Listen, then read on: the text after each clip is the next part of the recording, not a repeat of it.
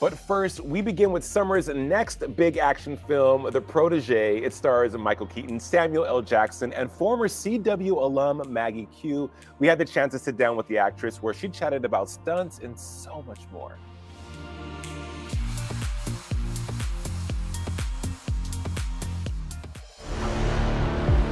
We sent away so many prematurely, either by my hand or through you.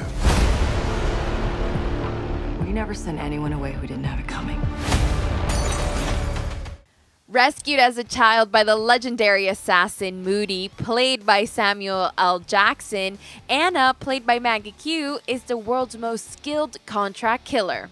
But when Moody is killed, she seeks revenge for the man who taught her everything. Anna goes on a manhunt and gets entangled with a mysterious killer, played by Michael Keaton, which takes a wrong turn. Maggie Q is no stranger to action as she starred in CW's Nikita, which involved a lot of action stunts. And for this film, Maggie had a different approach to training. Well, it was very different because I couldn't train for this film, unfortunately. I mean, normally if I go into an action movie this big, there would be extensive training for months at a time before you start. But the timing worked out to where, you know, I had to get this surgery, I got it done, I needed to do it before a film like this, and so I basically, you know, I just sort of jumped in. I mean, I can be a little bit reckless in that way, but at the same time, I think that I created some healthy boundaries for myself during this.